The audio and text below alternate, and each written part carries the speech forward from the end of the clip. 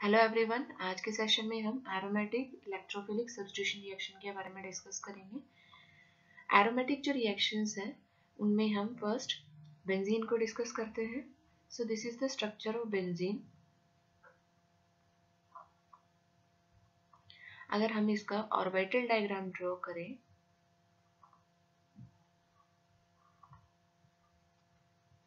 So this will be the orbital diagram. नहीं, यहाँ पे these orbitals will interact, these orbitals will overlap and these orbitals will overlap. यहाँ से resulting क्या structure draw होगा? That will be यहाँ पे डबल बॉन्ड, यहाँ पे डबल बॉन्ड एंड यहाँ पे डबल बॉन्ड। नाउ इसको हम और कैसे रिप्रेजेंट कर सकते हैं? अगर इसका रेजोनेटिक स्ट्रक्चर ड्रॉ करें so this can also be represented as this. So according to this, what will be the orbital diagram?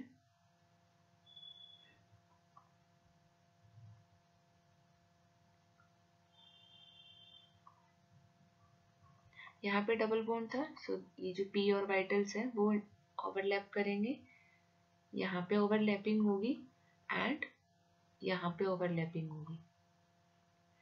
So benzene के टू रेजोनेटिक स्ट्रक्चर्स हमने ड्रॉ किए हैं, one is this one and second one is this one. यहाँ से overall हम क्या conclusion निकालते हैं कि जो बेंजीन मॉलिक्यूल है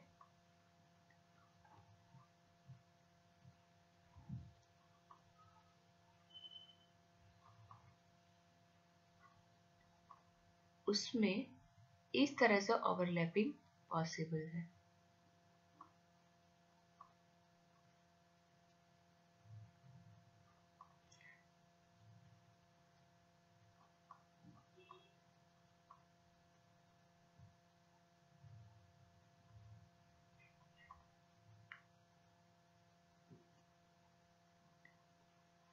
मतलब बेंजीन के अंदर जो इलेक्ट्रॉन क्लाउड है वो डिस्ट्रीब्यूटेड है इस तरह से। So we can see that this is the structure of benzene. और बेंजीन के पास में जो 3 पाई बॉन्ड्स हैं, 3 पाई बॉन्ड्स हैं, वो क्या करते हैं? इसके इलेक्ट्रॉन डेंसिटी को इंक्रीज करते हैं। इसी वजह से यहाँ पे जो भी इलेक्ट्रोफाइल है, कोई भी इलेक्ट्रोफाइल है, वो इजीली अटैक कर सकता है। नाउ बेंजीन के अंदर इलेक्ट्रोफिलिक सब्स्टिट्यूशन रिएक्शंस का मैकेनिज्म क्या होगा उसको हम स्टेप वाइज डिस्कस करते हैं। So the first step is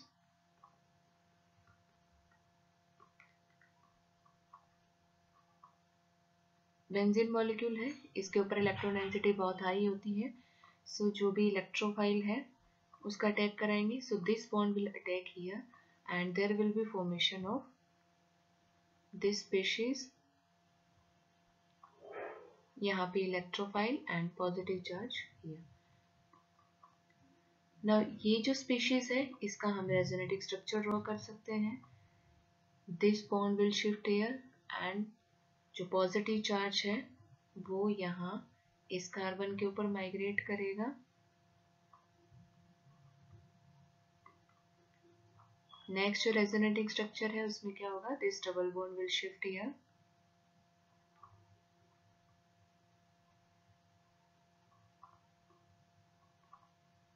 positive charge here. सो यहाँ पे 3 रेजोनेटिंग स्ट्रक्चर्स इसके पॉसिबल है और ओवरऑल हम क्या कंक्लूड कर सकते हैं कि जो बेंजीन है उसके अंदर यहाँ पे इलेक्ट्रोफाइल अटैच था। सो यहाँ से यहाँ तक this positive charge will circulate. Now this is the slow step. The attack of the electrophile and benzene ring is the slow step, and the step 2 is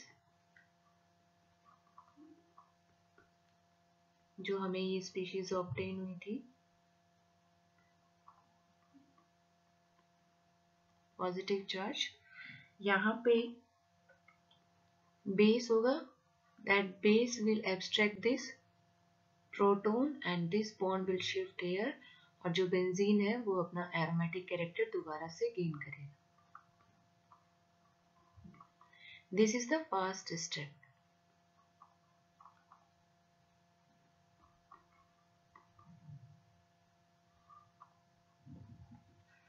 नहीं, यहाँ से हम क्या कंक्लूड कर सकते हैं कि जो बेंजीन है वो एरेनियम आयन मैकेनिज्म फॉलो करता है for electrophilic substitution reaction.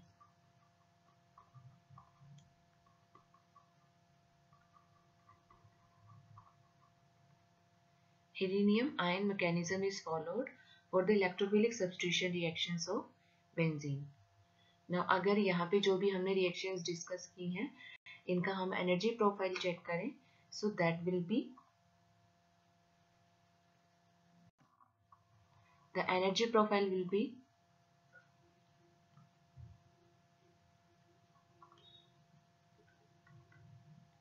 here energy is plotted, here reacting coordinates.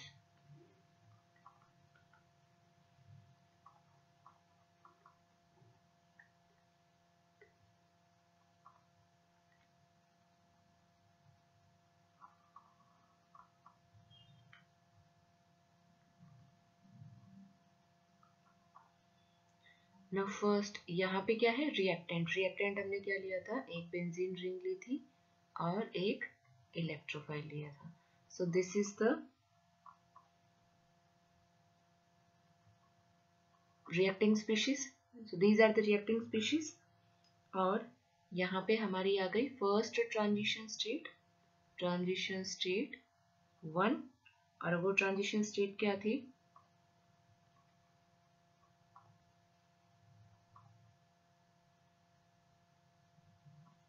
Electrophile है उसका अटैचमेंट. so, जो इलेक्ट्रोफाइल अटैच हो रखा था, मतलब जो इलेक्ट्रोफाइल अप्रोच करता है, that will be the first transition state, or there will be this delta positive charge and delta positive charge on this electrophile also. Now here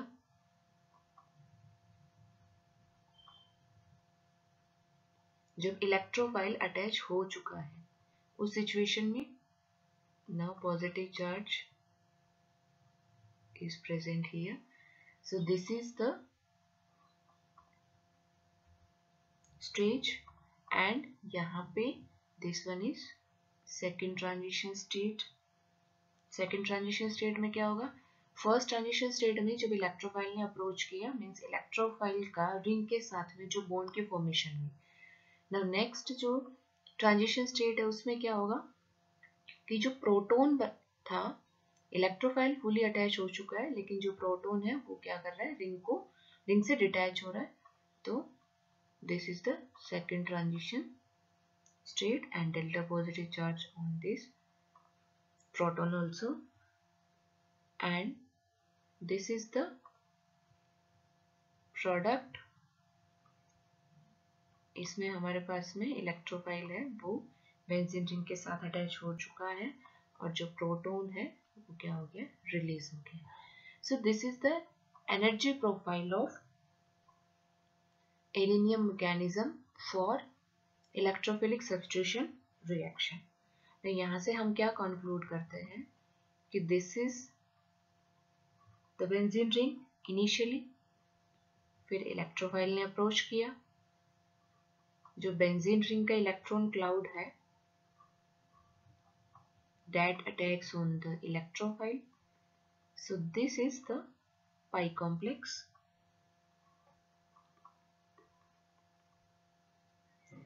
उसके बाद इलेक्ट्रोफाइल का अटैचमेंट हो गया और रिंग के ऊपर पॉजिटिव चार्ज सर्कुलेट हुआ. So this is the electrophile. यहाँ पे पॉजिटिव चार्ज शुरू हुआ था, यहाँ से यहाँ तक.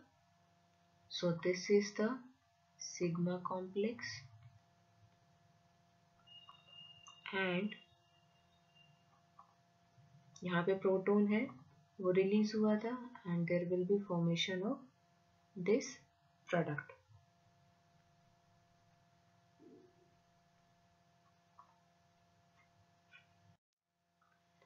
नाउ जो बेंजीन है उसकी हम electrophilic substitution reactions carry out कराएंगे. सो बेंजीन है, अगर उसका नाइट्रेशन कराना है, so this will be treated with concentrated HNO3 presence of concentrated H2SO4 and there will be formation of this nitrobenzene. अगर बेंजीन से हमें सल्फोनेशन कराना है, so this will be treated with concentrated H2SO4 and there will be formation of this sulfonic acid.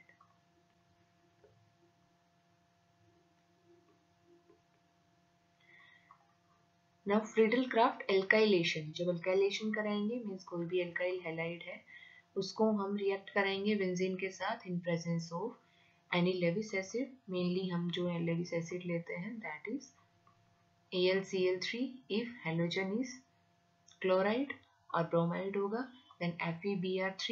So यहाँ पे formation हो जाएगी R group है that will attach on the benzene ring. So this is Friedel-Crafts alkylation. Now next is Friedel-Crafts acylation. उसमें हम RCOCl को use करेंगे in presence of Lewis acid that is anhydrous AlCl3 and there will be formation of this compound. So ये benzene की कुछ reactions हैं जिनको हम डिटेल अभी मैकेनिज्म के साथ डिस्कस करेंगे. नाइट्रेशन कराना होगा तो हम कॉन्सेंट्रेटेड HNO3 और कॉन्सेंट्रेटेड H2SO4 के प्रेजेंस में कराएंगे. सल्फोनेशन कॉन्सेंट्रेटेड H2SO4 के प्रेजेंस में कराएंगे. फ्रिडल-क्राफ्ट अल्काइलेशन करानी होगी तो कोई भी अल्काइल हैलाइड यूज करेंगे, उसको हम लेविस एसिड के साथ ट्रीट करेंगे. जो फ्रिडल-क्राफ्ट अल्काइलेशन है इसमें कार्बोकेटाइन इंटरमीडिएट बनता है और यहाँ पे रीअरेंजमेंट पॉसिबल है. नेक्स्ट फ्रिडल-क्राफ्ट अगर असाइलेशन कैरी आउट कराना है सो हम RCOCl in presence of Lewis acid use करेंगे and there will be the formation of this compound. इसको अभी हम डिटेल में वन बाय वन स्टडी करते हैं. First is nitration.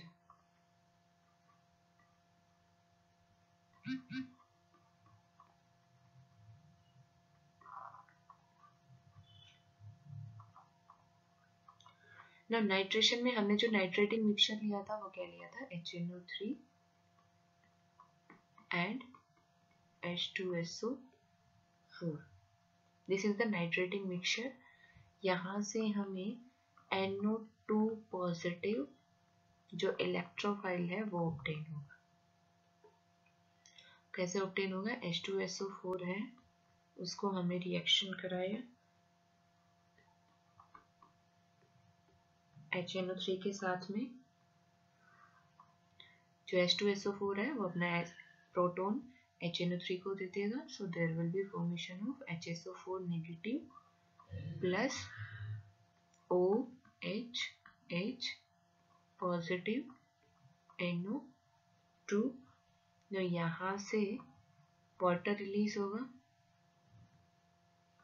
So water will be formed and there will be formation of NO2 positive.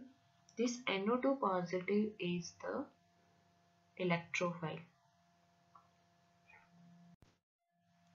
जो NO2 positive electrophile attach हुआ था, जो हमने form किया है NO2 positive electrophile, that will attack on the benzene ring.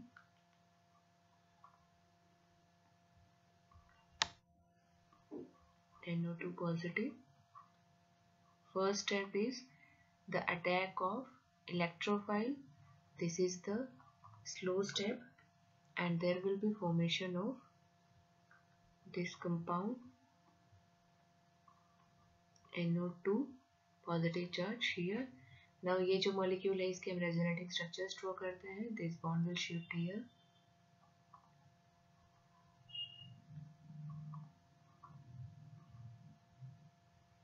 Positive charge will shift here.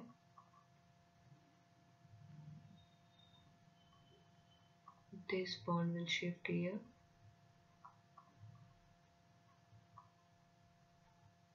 Positive charge will shift here.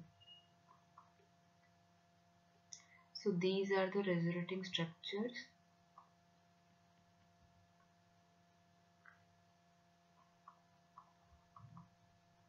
NO2 and this is the structure. Now next step is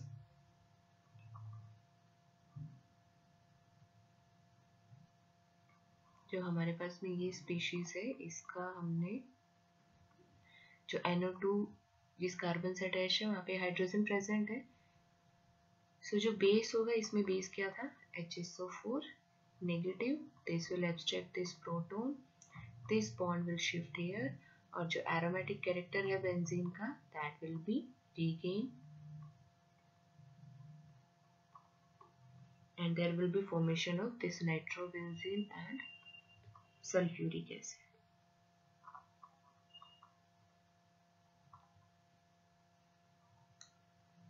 So अगर हमें nitrobenzene की synthesis करनी है, so उसके लिए हम concentrated HNO3 और concentrated H2SO4 use कर सकते हैं एज नाइट्रेटिंग मिक्सचर. Now अगर हमें नाइट्रेशन करनी है और कॉन्सेंट्रेटेड H2SO4 और कॉन्सेंट्रेटेड HNO3 के अलावा हम और भी रिएजेंट्स यूज कर सकते हैं. कॉन्सेंट्रेटेड और फ्यूमिंग HNO3 यूज हो सकता है, HNO3 in organic solvent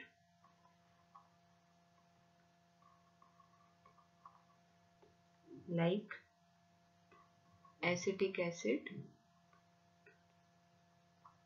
or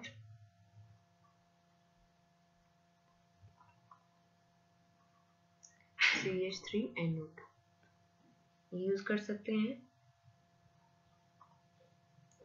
acyl nitrates use कर सकते हैं.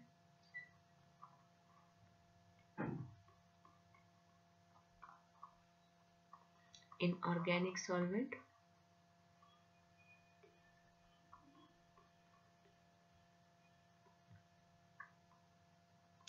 nitronium salt in organic solvent,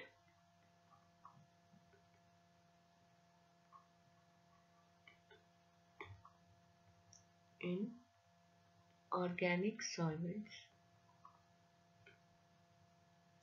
nitronium salts में हम क्या क्या यूज कर सकते हैं, NO2 पॉजिटिव, BF4 नेगेटिव, इस सॉल्ट का यूज कर सकते हैं. इसके अलावा NO2 positive, ClO4 negative use हो सकता है, N2O5 यूज हो सकता है, ETONO2 यूज हो सकता है, NO2 पॉजिटिव, CF3SO3 नेगेटिव. तो ये नाइट्रोनियम सॉल्ट हम यूज कर सकते हैं. अगर यहाँ से N2O5 यूज करेंगे, so this N2O5 will dissociate to give NO2 positive and NO3 negative ion. So यहाँ से this will be the electrophile. Similarly अगर concentrated और fuming HNO3 हमने यूज किया, so उस केस में क्या होगा, 2 molecules of HNO3 will release NO2 positive plus NO3 negative and water. So यहाँ से भी हमें NO2 पॉजिटिव इलेक्ट्रोफाइल है वो ऑब्टेन हो सकता है.